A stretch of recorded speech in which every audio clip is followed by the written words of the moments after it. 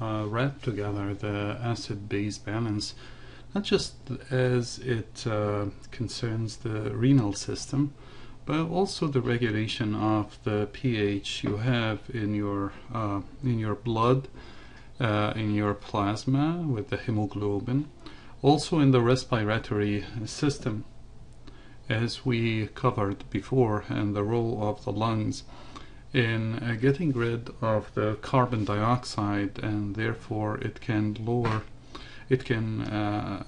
the acidity of your blood. So if we wrap this together, as we know from biology and early classes of physiology, that the enzymes in your system require specific pH for operation. The protein folding of the enzymes and other proteins will change significantly if the pH or the temperature changes. So therefore the pH has to be regulated very tightly. The normal pH of the body fluid approximately around 7.4 to 7. The arterial blood is 7.4. The venous blood drops a little bit because of the carbon dioxide in it, so it goes to 7.35. And the intracellular fluid is around 7. You don't have to remember these numbers, but you need to appreciate the fact that you can dip into alkalosis or alkalemia if your blood rises above certain level, which is 7.45, 7.5. And compare that to the margin of the normal arterial blood, which was 7.4. You see that you don't have much of a wiggle room between 7.45 and 7.35. That's the normal range. Anything above the 7.45 would be alkalosis, and anything below 7.35 would be acidosis. So it really has to be regulated tightly, and we can't just leave it to be randomly regulated and just because how important the pH is to our system. Imagine all your enzymes, all the enzymes that are associated with making your energy, making new steroids, making new fatty acids that can help you with the cell membrane. All these enzymes, the cytochrome enzymes that are needed for the oxidative respiration, everything can cease to function if the pH is it goes out of range. So no wonder metabolic acidosis or alkalosis can be fatal if uncorrected. So let's see the mechanisms together, how our body regulates these the acid-base balance in your system. Most of the hydrogen ions are produced by metabolism, if you remember, from the citric acid cycle, and before that in the glycolysis we do accumulate quite a bit of free hydrogen ions, and these hydrogen ions can cause you to have acidic blood and acidic fluid, so we need to start to regulate it. In addition to the hydrogen ions that's liberated from the oxidative phosphorylation, oxidative respiration, and from the process of glycolysis, we also have phosphoric acid that can be from the breakdown of phosphorus containing protein. We have lactic acid from the anaerobic respiration. We have fatty acids and ketone if you start to break fat to generate energy. And if you do that in excess, for example, if you don't eat enough carbs and you are only utilizing fat to generate energy, then you can run into metabolic acidosis. Metabolic acidosis is more common in patients with diabetes, uncontrolled diabetes, because they do use fatty acids as almost, not entirely, but almost the sole source of energy. and therefore you're breaking a lot of that, and that can result into accumulation of ketone bodies and what we call ketoacidosis. When we dissolve carbon dioxide in water, we convert that into carbonic acid, and that splits into HCO3, and yet again we have a hydrogen ion. So whatever the reason is, we do have a problem with the hydrogen ion, and we do need to find a way to take care of it. The hydrogen ions have to be regulated by a chemical buffering system that is fairly quick, but and that's your first line of defense. Sort of like when you're when you eat hot chili and your stomach is acidic, your first instinct is to take some antacid or something that can break that acidity. That's exactly the chemical buffering system that we have, and we have a different chemical buffering system. We have the proteins functioning as excellent buffering system. We also have the carbonate and we have the phosphate as a good buffering system in your body. In addition to that, the brainstem can sense through pH sensors any changes in your acidity and or alkalinity, and can regulate the respiration. And when you breathe heavily, then you are getting rid of more carbon dioxide, and that can lower the acidity of your blood, because now you are getting rid of hydrogen ions that can leave your system. So the carbonate is a very good system, and we will talk about the carbonate in greater details, but we talked about that part when we covered the respiratory system. And we agreed before that people who are not breathing well or having a problem in breathing, they can end with a respiratory acidosis, versus people who are having hyperventilation and getting rid of too much carbon dioxide, more than you should. You can end up with a respiratory alkalosis, not metabolic, because the reason here was the respiration, not the metabolic. So the long-lasting really is the renal mechanism. That is the most potent, but it requires hours to start affecting your pH changes, and we will see that. So strong acids, when they dissociate in the water, we know that they are strong acids because they give you plenty of free hydrogen ions. Weak acids don't do that. And the strong bases also dissociate easily in water, and they quickly tie up hydrogen ions. These are chemistry, these are basic concepts of chemistry. Weak bases, they accept hydrogen ions more slowly. So with a chemical buffering system, you can use bicarbonate or phosphate or protein buffer system in order for you to disallow the freedom for hydrogen ions or the hydroxy ions, and by forming weaker acids or forming weaker bases instead of the stronger ones. And when you are forming weaker acid, when you are forming weaker base, then there shouldn't be much free ions like hydrogen ions, or there shouldn't be, the weak base doesn't have that much thirst for hydrogen ions, and therefore you can regulate the pH. So we will talk about these each individually. Let's start with the bicarbonate. We talked about that when we were describing the physiology of respiration. We agreed that when we mix H2O with carbon dioxide, we end up with carbonic acid, which dissociates and gives you HCO3 and hydrogen ions. It can buffer your intracellular fluid and the extracellular fluid, but it's only important as extracellular fluid buffer. So if we add a strong acid to HCO3, then HCO3 will convert into H2CO3, and that latter one can dissociate into H2O and carbon dioxide. And so you will have less hydrogen ions being free if indeed the carbonate decides to form a salt instead, or form a salt with a stronger acid.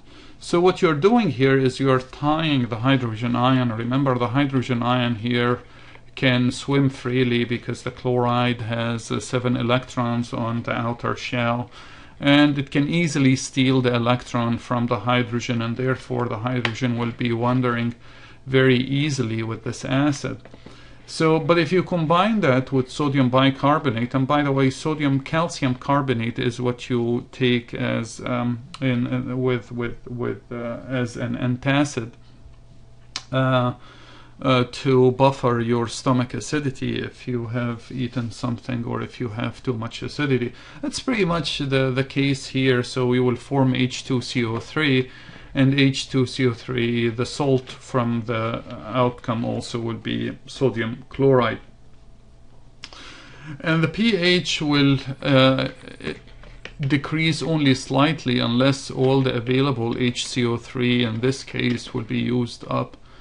HCO3, as you will see in the kidneys when we get to that, is closely regulated, and you will see how your kidneys are able to hold on or recycle the HCO3 or get rid of the hydrogen ion or keep the hydrogen ion as needed. If you have a strong base, then you are with the HCO3, then again your H2CO3, which is the acid, it will form a salt with NaOH, and therefore you are also regulating the alkalinity of your blood, and your blood pH is not going to rise dramatically. You have to remember, as long as you are generating carbon dioxide, you will always have H2CO3, and you will always be able to make carbonate ion. And we cover that in the lung, and we cover that in the kidneys, and now we are sort of wrapping it together. We will talk about the regulation of the hydrogen ion and the carbonate in a very short bit, but just for now, the phosphate buffer works pretty much the same way. You don't have to remember the details of this, but it's nearly identical to the bicarbonate buffer in terms of buffering your blood and the extracellular fluid. Now the proteins are unique because they have a COOH, which is a carboxyl end, and also they have an amine end. And if your pH becomes acidic, the amine end can receive an additional hydrogen, so they can tie up a hydrogen. Whereas if it becomes basic, the COOH end and the proteins can donate a hydrogen ion to the solution, and therefore it can buffer a basic medium. So these are very powerful tools to buffer your pH. Again, with the story of the stomach acidity or the stomach burn, one of the good things is to take, for example, low acid yogurt or to take milk, because we know that the proteins in the milk will tie up the free hydrogen ion. So it's a good buffering system to have the proteins, again, because it has both ends. It has the carboxyl that can buffer a basic medium, and it has the amine group which can buffer an acidic medium. The respiratory and the renal systems, as we know, are capable of helping out in the buffering of your blood. The respiratory system can get rid of the carbon dioxide if you need to. And when you do that, then you will have less carbonic acid in your system and less hydrogen ions in your system, because the carbonic acid or the carbonate, the carbonic acid which is split now to carbonate and hydrogen, can reform in the lungs to make H2CO3, and the H2CO3 can split into CO2, which can diffuse out, and water, which has neutral pH. We also know that the hemoglobin is capable of binding hydrogen ion, and it binds the hydrogen ion when there is carbon dioxide, and the minute the blood is oxygenated, we learned earlier in the respiratory system that your hemoglobin will give up its hydrogen, so the hydrogen can tie to the HCO3, which gets converted into H2CO3, and the carbon dioxide then can leave in the lung. So the respiratory system is a very powerful way to buffer your pH. So does the renal system. So here's what I was telling you about with the respiratory system. It eliminates carbon dioxide, and when you eliminate carbon dioxide, eventually you will affect this equation here, and you will end up having less hydrogen ion. Again, during the unloading, as I said a minute ago, of carbon dioxide, the hydrogen also leaves the hemoglobin, and it becomes incorporated into HCO3, and that will split, and it will become H2O, and you get rid of the carbon dioxide in the air. So the respiration, as we learned previously, it's a very powerful tool for you to rid your system from CO2, and therefore when you rid your system from CO2, then you have the ability to maintain your pH and prevent acidosis. And it's no wonder that people with COPD or any kind of respiratory distress they have an acidic blood, and or they have what we call respiratory acidosis. So as I was saying, hypercapnia, which is a high carbon dioxide, we studied that in the respiratory system, will activate the medullary chemoreceptors, and the rising hydrogen ion can activate peripheral chemoreceptors, and therefore you will play with those mechanisms, whether it's the breathing centers that you will start to breathe heavier, or other mechanisms that you can use, for example the kidneys, to get rid of the hydrogen ions. But these are the respiratory regulation of the hydrogen ions, which is something we learned before when we got into the respiratory system. Now, alkalosis, as we also learned, it can depress the respiratory center, and then you have shallower breathing, and because you want to keep all your carbon dioxide. And as I told you earlier, if you have a hypoventilation or any sort of respiratory distress, you can end up with respiratory acidosis, and the opposite is true. So if you get a patient and the patient has acidosis, and you want to know if the problem he has is respiratory problem or metabolic problem, observe his breathing rate. If he is breathing normally or heavily, then it can't be respiratory acidosis. It's more likely, and if he's not blue, it's more likely to be metabolic acidosis. And the opposite is true. If he's breathing normally or he is blue, then that can hint to you that the problem is respiratory acidosis and not metabolic acidosis. So the chemical buffers we described earlier, they do not really eliminate the acids or the bases from the body, but they make the hydrogen ions less available. The lungs, on the other hand, they eliminate the carbon dioxide, and therefore they eliminate the pH. The kidneys, they have tons of functions that can play with your pH. It can get rid of the hydrogen ions, it can get rid of the ketones, which are ketone bodies, these are acidic. It can get rid of lactic acid, uric acid, but any problem with the uric acid, by the way, can result in gout disease, which if you heard that term before, where uric acid can start precipitating in the joints and causing a very painful inflammatory condition in the joints. At any event, the kidneys are capable of ridding your system from all these things and can prevent, therefore, metabolic acidosis. The most important renal mechanism is the conservation or the conserving the HCO3, or excreting HCO3 if you don't want it.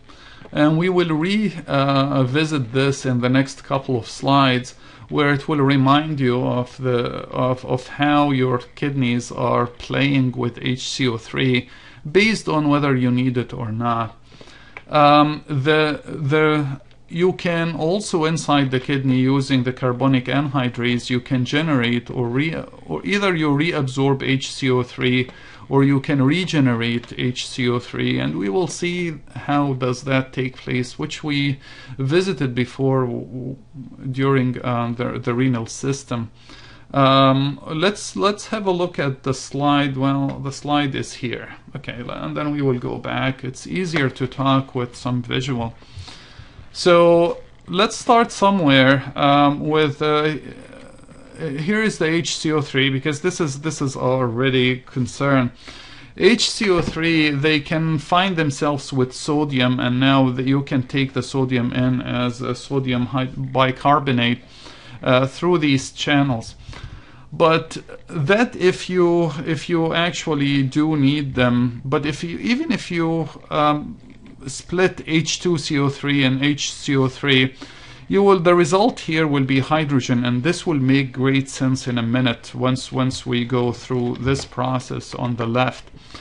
We have hydrogen ions being secreted or excreted here, whether it's by antiport, if you remember from the renal physiology, sodium comes in and hydrogen goes out, or by active pump that forcefully pushes the hydrogen ions into the lumen. Whichever the case is, now you have accumulation of hydrogen ions here in the lumen.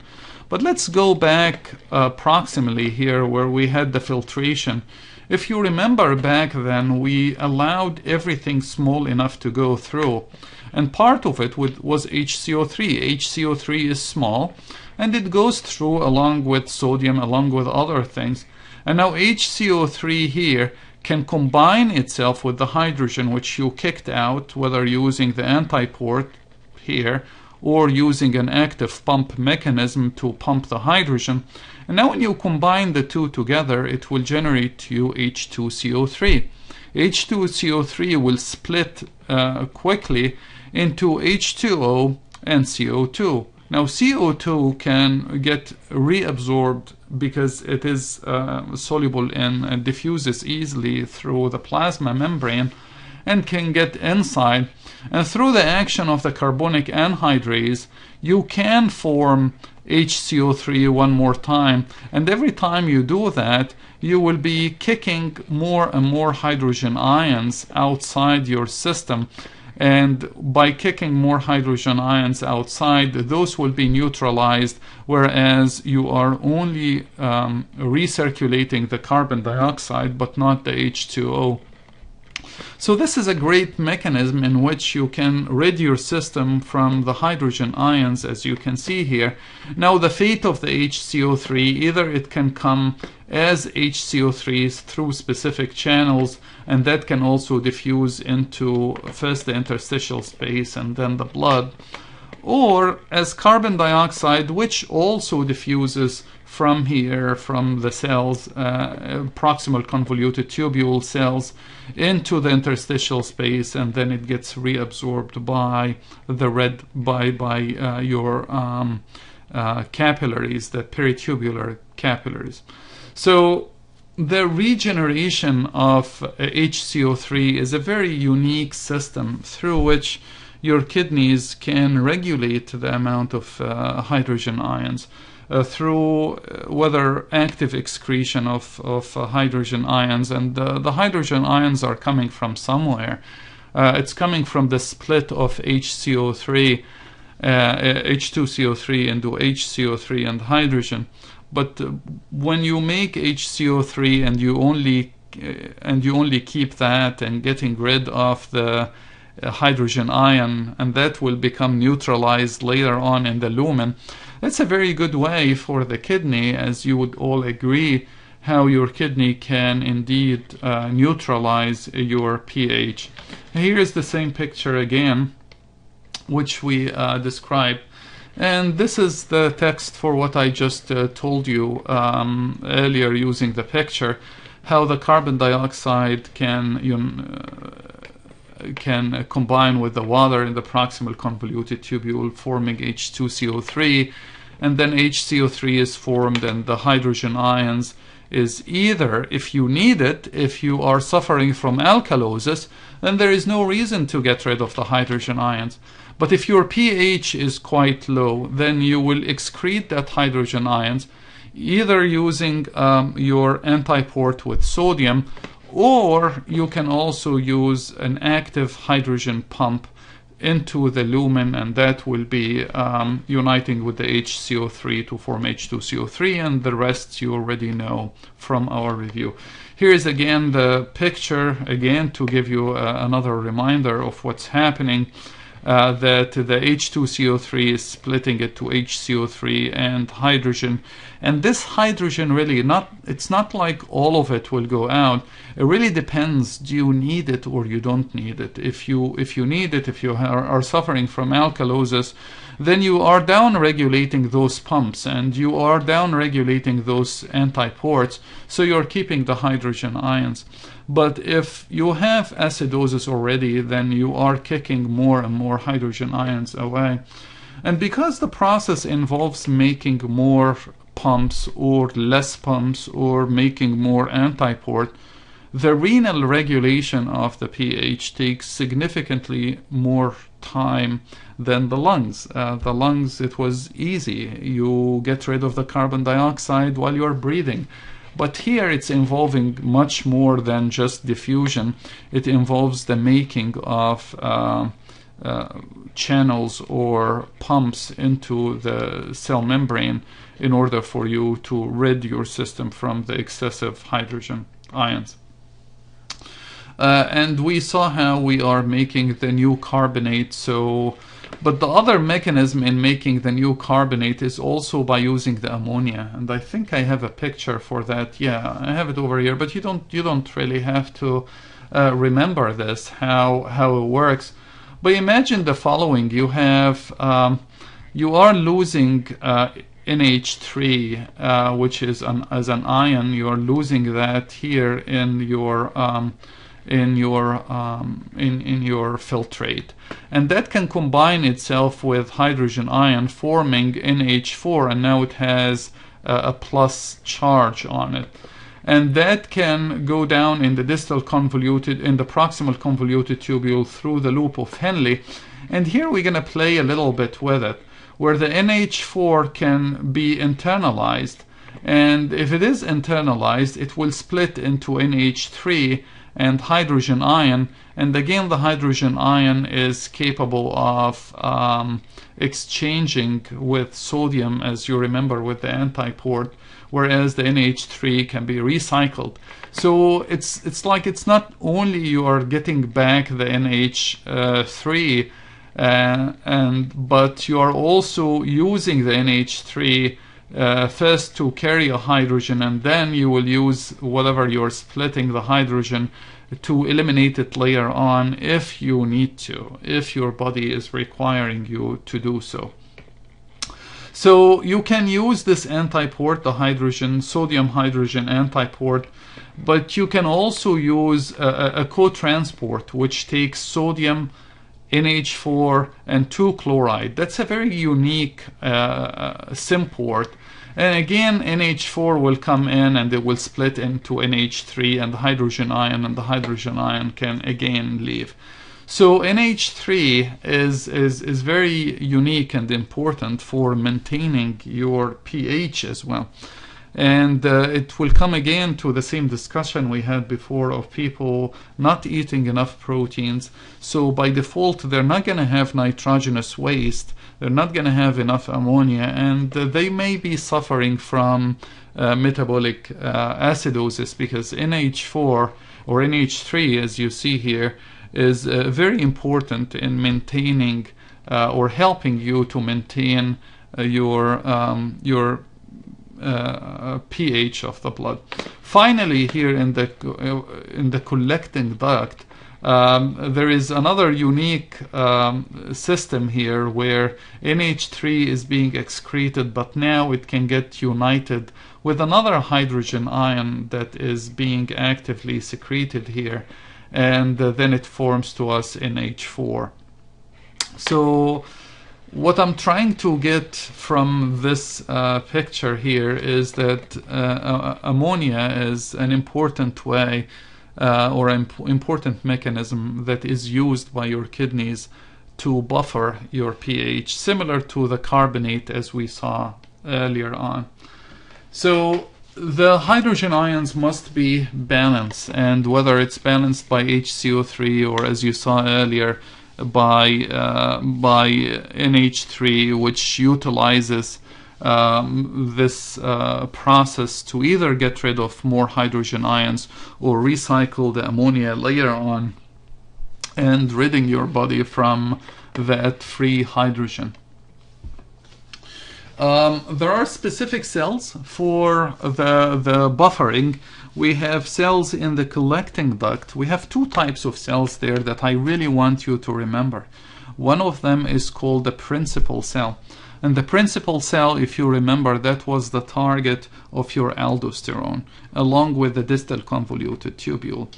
But the intercalated cells, they are the ones that are regulating your hydrogen ions. And we have two types. We have alpha and beta, but you don't have to remember the different types of the intercalated cells. But you just need to remember that the intercalated cells of the collecting ducts are heavily associated with maintaining your pH of your system by ridding your system of hydrogen ions or keeping the hydrogen ions in. And you saw the intercalated cell here. This is an example of an intercalated cell that is actively excreting the hydrogen ions. Okay?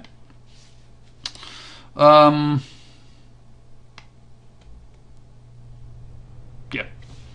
Okay, so please do remember the intercalated cells and the principal cells, and please do remember what each of them do for you in terms of sodium balance and also hydrogen balance here.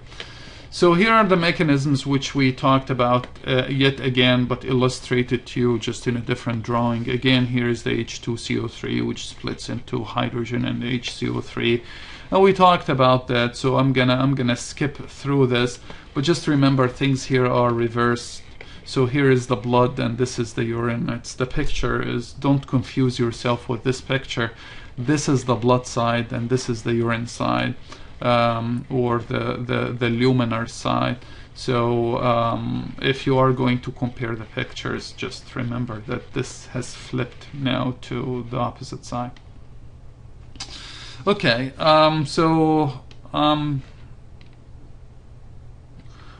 ammonium ion excretion, we did cover that earlier, and it involves the metabolism or the breakdown of glutamine into NH3, and then NH3 will form NH4, and we saw how NH3 and NH4 are very useful for you in modulating the amount of hydrogen ions that you are excreting.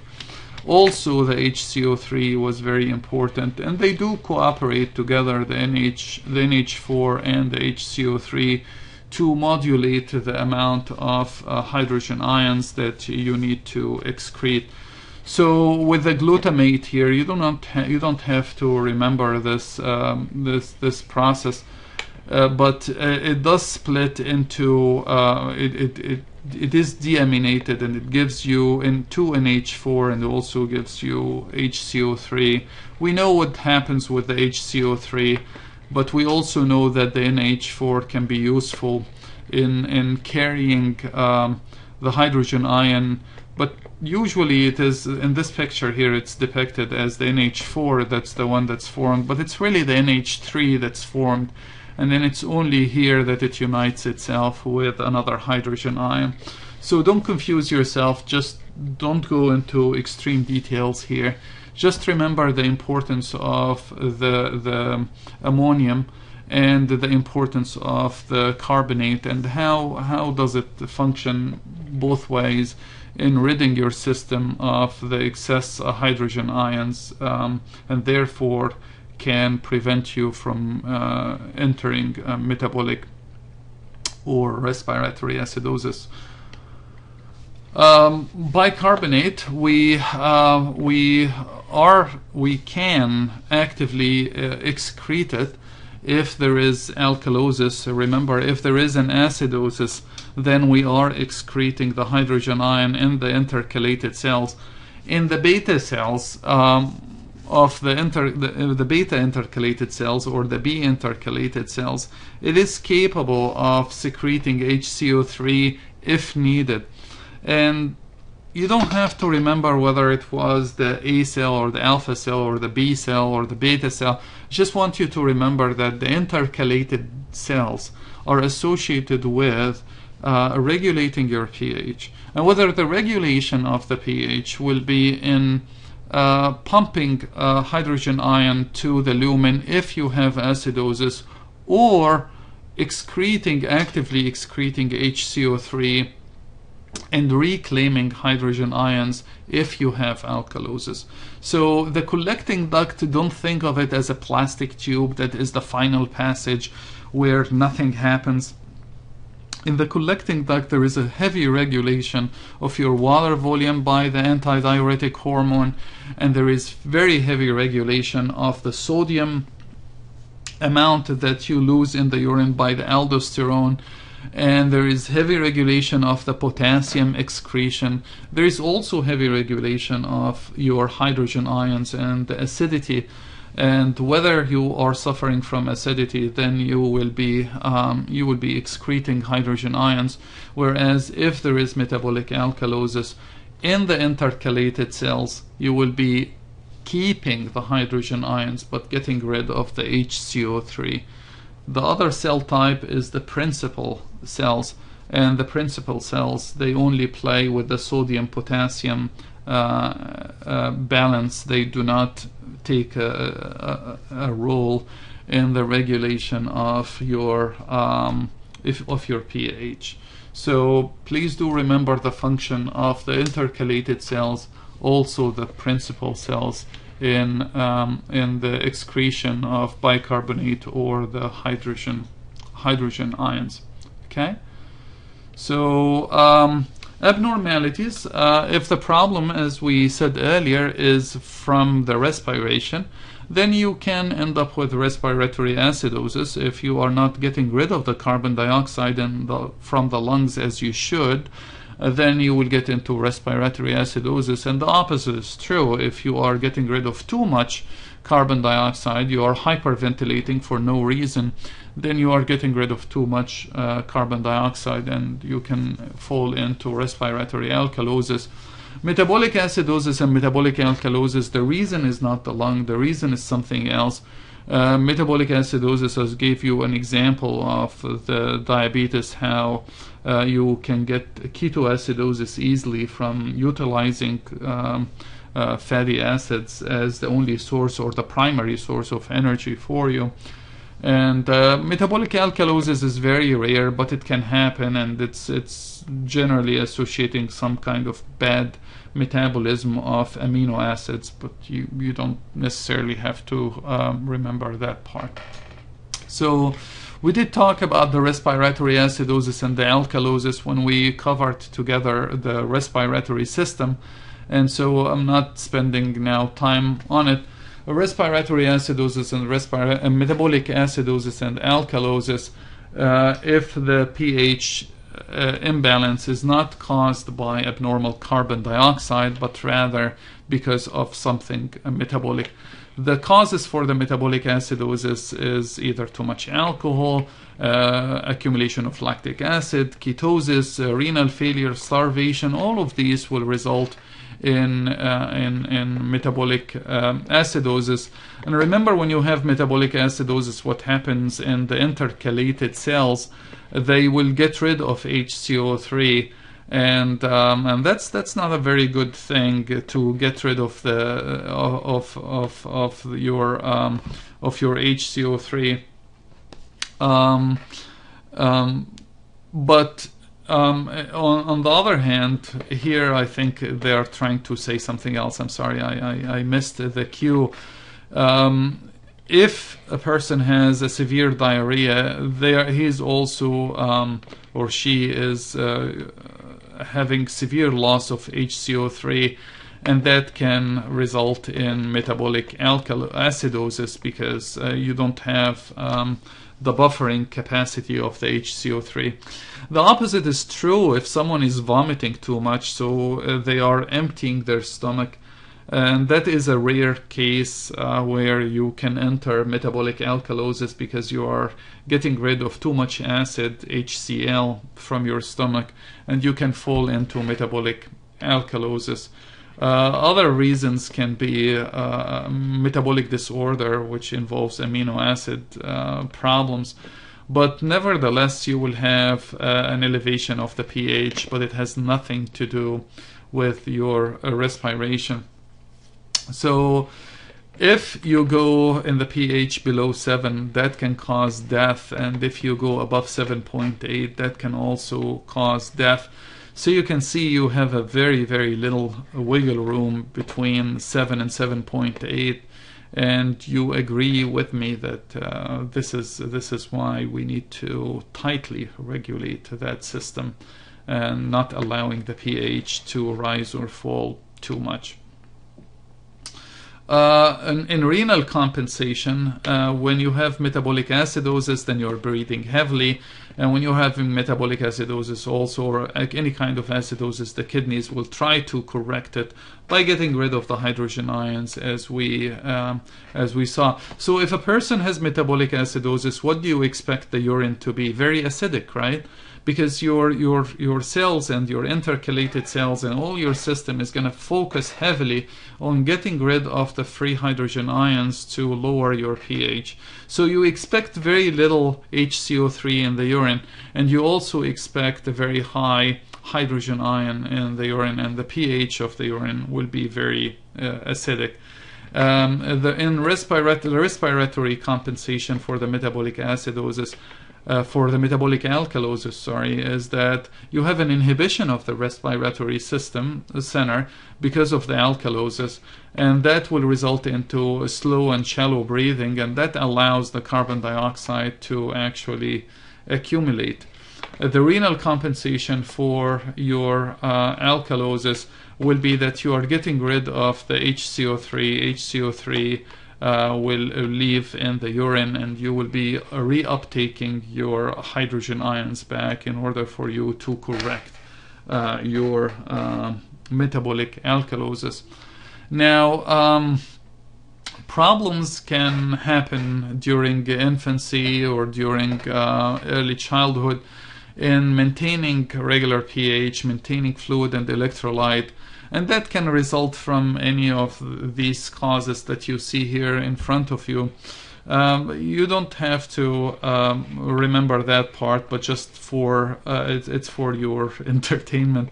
If your lungs are not breathing well, then you are having respiratory acidosis.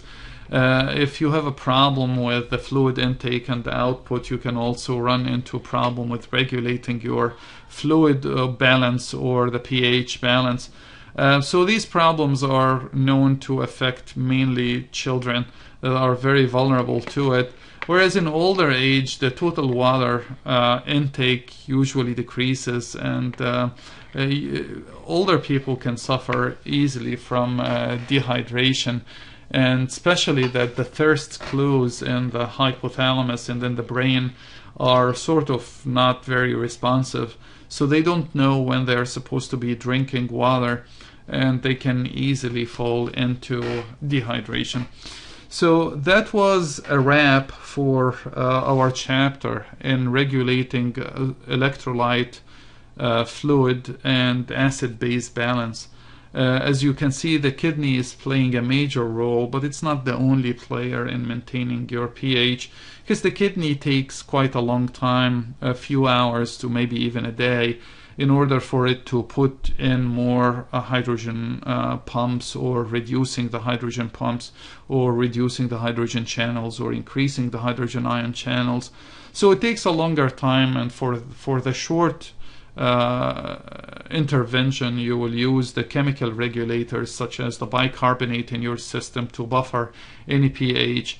You can use the proteins in your system, you can use the phosphate in your system, and then your respiration will kick in to also in an attempt to correct your pH. And then if it continues, then it falls into the kidney to regulate your pH. So it's a very exciting chapter because it wraps things together. It wraps also the water regulation. It wraps what we learned about the antidiuretic hormone, the aldosterone, the angiotensin. It wraps mechanisms, how you hold on to the sodium, how you hold on to the calcium, how you get rid of the phosphate if you don't need it, and what are the cues for holding into the sodium or getting rid of the potassium. All of these things in this very exciting chapter, because as I said, it wraps 3 or 4 chapters together. So it's a good review chapter for us because it can really tie this information in our understanding of the human physiology very well. I hope you find this lecture helpful for you in your review, and I hope you will take advantage of these lectures, and best of luck. Have a good day.